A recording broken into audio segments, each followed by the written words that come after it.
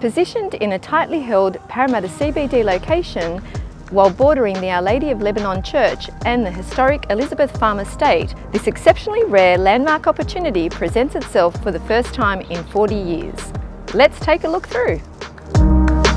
This double brick property provides a blank canvas and offers those with vision an opportunity to restore the home back to its original historic charm.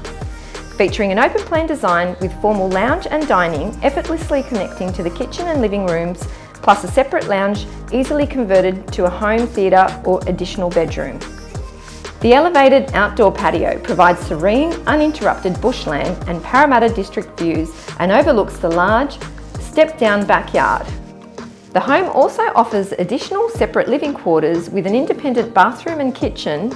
With some renovation, this area would ideally suit in-law or teenage accommodation, or perfect for a home business subject to council approval. The lock-up garage also offers additional workshop and a large storage area. Located within a prime cul-de-sac location, only minutes walk to bus services, Parramatta Westfields, both Harris Park and Parramatta train stations, as well as being walking distance to highly reputable schools with easy connectivity to the M4 and other major arterial roads. This deceased estate is set to sell at auction on Sunday, 14th of June. I'm Cignarella from Marcs Property, and I look forward to hearing from you soon.